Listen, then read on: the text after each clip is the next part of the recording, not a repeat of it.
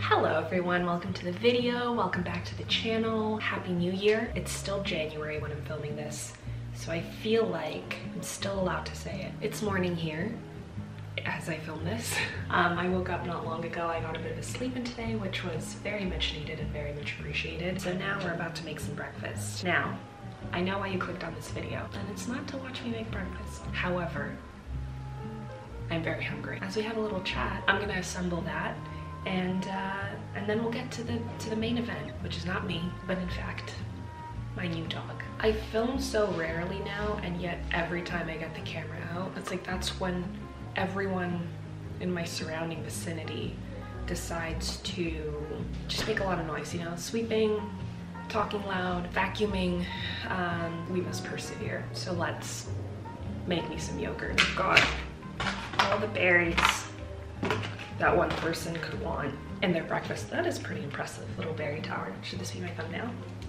All right, so I'm gonna do a nice little mix of fresh fruit. One thing I really love about living in LA, or I guess this would be the case in California, there's like always a supply of fresh berries. You can buy berries in Toronto in the winter, they're just not going to be very good. And I feel like here, you just get good quality berries year round, and it's such a delight because it's how I eat berries with pretty much every breakfast. I don't know how I want to format this video, if I want to start talking about the puppy now, if I want to talk about her after I've shown her to you. I didn't really think this through. I just got the camera out and said, today's the day. It's 25 degrees outside, it's going to be sunny, I'm going to feel good. Also, it's 25 degrees Celsius outside.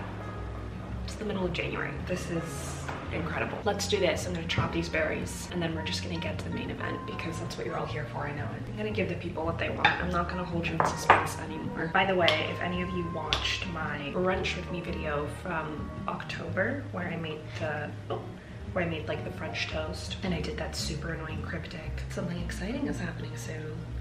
The dog is what I was talking about. Really held out on you, didn't I? We actually did get her in October. I feel like making a video introducing her was really what I needed to do before I filmed anything else, because it felt really awkward to try to shoot any type of vlog and just completely ignore the part of my life that involves a dog, which is like now a huge part of my life. And I also didn't want to vlog and just be like, oh, that's my dog, by the way, and then move about my day. I just felt like that would also be sort of strange. I don't know, maybe it wouldn't have been, but I wanted her to have her moment, you know? I wanted her to meet you guys properly, formally. Cute bowl, cute berries, cute jeans. I wanted to film an introductory video with her. Unfortunately, after the first maybe 3 days of having her, I realized that puppies are a nightmare. The marketing team for puppies, you've done an excellent job because you fooled everyone. Let me tell you this, they're very cute, but when you have one and they're your responsibility, the cuteness, it wears off real quick. I adore our dog, but I will never get a puppy ever again. It was too much. It was too much. It was so stressful. Granted, I didn't grow up with dogs, so that probably contributed to a lot of things because you have no point of reference. Thankfully, we have a huge community of friends out here who have animals or grew up with animals, and we're like a massive help. But at the end of the day, it's just you and your puppy. And let's just say for that first month, my favorite part was when she was asleep.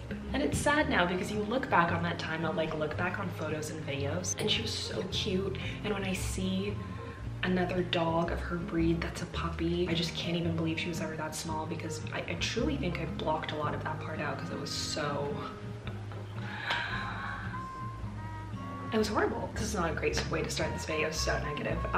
But I'm being honest because this is not to like discourage you from getting a dog, because she truly brings me so much joy now. When we first got her, I thought she'd be a great like emotional support animal, great for my anxiety. And in the beginning, I have to say she was just a huge contributing factor to those things. Yeah, it's all wonderful now, so don't worry guys, but it took me a minute. I think it took her a minute too. I don't think she was that into me in the beginning either, so now we're like this. I'm sure if you grew up with dogs, it's less difficult. You know, any little noise she was making, any behavior she made that I thought was out of the norm, would just freak me out. I'd be Googling, and of course that's never a good idea. You know, and if you're like me and you've prepared and you've watched all these videos and you think you're ready to raise this puppy, to train this puppy, but then you get the puppy, and the puppy is essentially a baby who knows nothing and doesn't really care that you watched a bunch of videos, and it's gonna do what it wants to do, and you're gonna just be panicked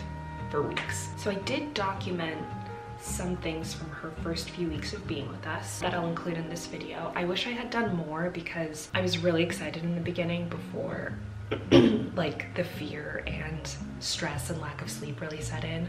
So I was really good at documenting stuff, and then I feel like eventually the documentation sort of stopped. Now that I'm in a better spot, I feel like I can look back and sort of have a chuckle. If any of you have raised a puppy, please let me know if you relate to this. But I will say this, and this is very important. Everyone who knew I got a dog and was asking me how it was, and I was telling them it was really, really, really hard, every single person validated how difficult it was to have a puppy, and every single person told me how worth it would be when they got bigger. That is 100% true. All of it was worth it. She's like the joy of my life. She's amazing. In fact, she's now able to sleep through the night, which is a development that happened about 2 weeks ago. Very exciting. Highly recommend getting 8 hours of sleep.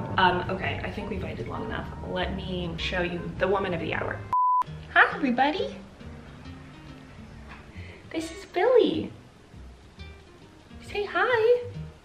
Okay, she doesn't watch. She's not interested. Here she is. Her name is Billie. She is a red toy poodle, and she turns 6 months next week.